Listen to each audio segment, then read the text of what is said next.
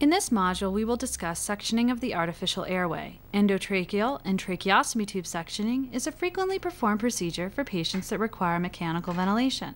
The purpose of sectioning is to remove excess secretions in the airway that cannot be removed via the normal physiologic mechanisms. Although uncommon, complications of airway sectioning can be severe if proper care is not taken. Some hazards include hypoxia, hypoxemia, or low oxygen levels, tissue trauma to the airways or mucosa layers, cardiac arrest or dysrhythmias, respiratory arrest, collapsed lung, airway irritation, infection, bleeding, excessively high or low blood pressure, elevated intracranial pressure, or pressure in the brain. Several signs may be present that help the caregiver determine the need for sectioning. The need to section secretions may be evident by one or more of the following: coarse breath sounds or rumbling in the chest and in the tubing, often described as noisy breathing. Increased peak pressures during mechanical ventilation. Visible secretions in the airway. The need to maintain the patency of the artificial airway. Suspected aspiration of gastric or upper airway secretions. Apparent increased work of breathing or excessive coughing. Once the caregiver has determined the need for endotracheal tube sectioning, careful steps in preparation must be observed. Gathering appropriate equipment and adequately preparing for this procedure will help ensure its success.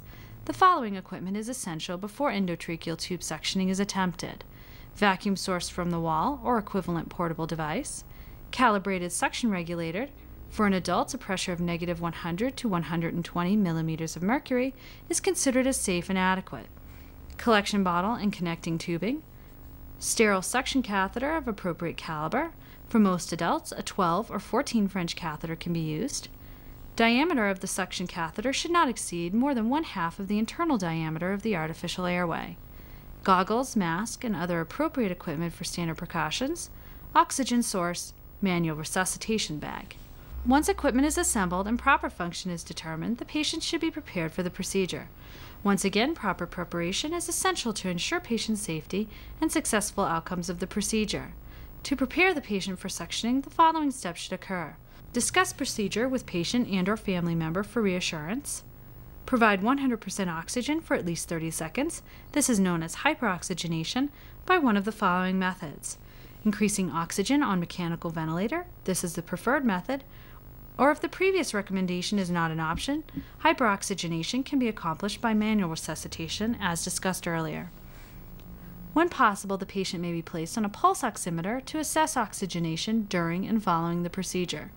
Oxygen levels should be maintained at or greater than 90%. The sectioning procedure is accomplished by first obtaining suction catheter and related equipment while employing sterile technique. To do so, follow these steps: open suction catheter package or packages without touching the contents.